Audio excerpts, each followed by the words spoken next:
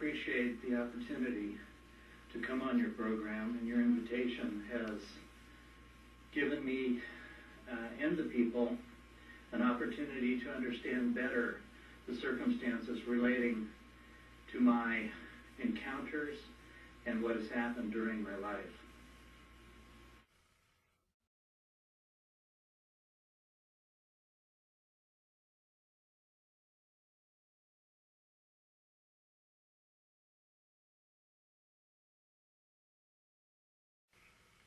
In 2001, I was invited by Jaime Maussan to come to Mexico and tell my story to the people of Mexico, and consequently to the world. Between the people of Mexico, Jaime Maussan, and Art Bell, I was able to tell my story to millions and millions of people who have been supportive over the years and have given me the strength to continue. Back then, I had hoped to be able to demonstrate the link bracelet or artifact in Mexico, but consequently, due to security issues, it was impossible at the time. And now that we live in a time of war and terrorism around the world, it's impossible to transport the link device anywhere across anyone's borders. So, as you have invited me here, I will take this opportunity to dedicate the possibility of using the artifact in public on live television in your live program today. And hopefully we can see if it will in fact function, because sometimes it doesn't. Sometimes it's a matter of them not allowing it to happen. It's a two-phase operation. It's not just up to me.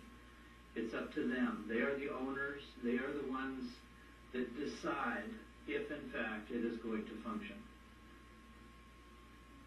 I'd just like to say thank you to all of the people of Mexico and to all of the people all around the world who have done so much to help me personally, and all of the other people who have had contact around the world.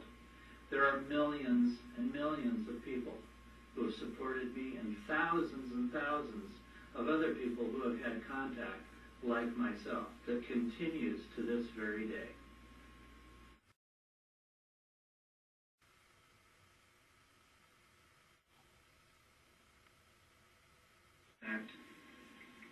Or bracelet, as many people refer to it,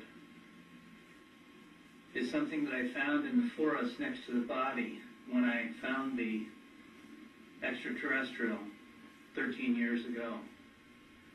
It's a small silver device that is worn on the wrist and is a factor of communication and teleportation between the wearer and his superiors.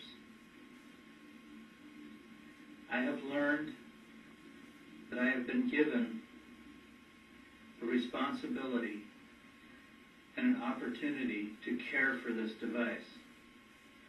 It is something that is very sacred, and it is one of several that has been held in safekeeping around the world for over 60 years.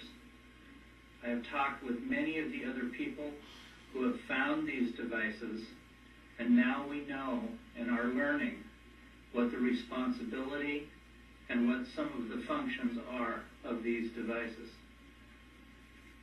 Truly, truly a technology that is so far advanced from anything that humans have yet to even scratch the surface of.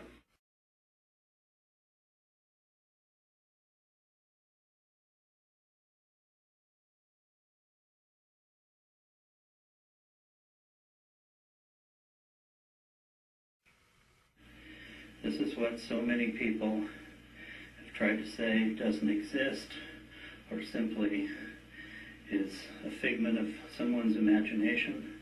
It has symbols across the front of it. This is what I found in the forest in 1996 when I first encountered the creature or the alien. I believe that it's some kind of bioelectric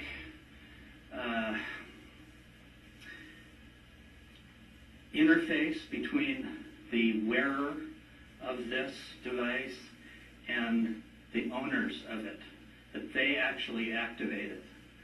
It has 3 needles on the inside that actually penetrate your arm, the wearer of this, that I think creates a interface, biological interface with the device and or the beings who use it.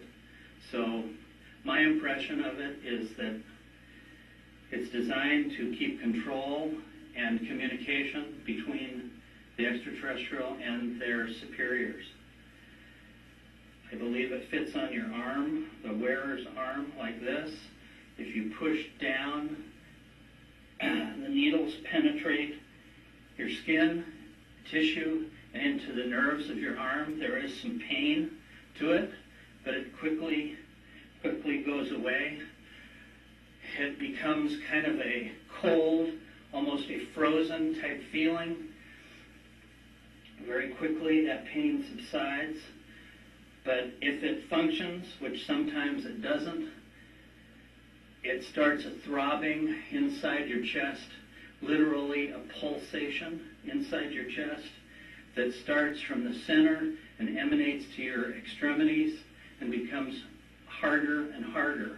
And then when that happens, then it starts to be activated by, there, now I can feel it. I can feel it in my chest.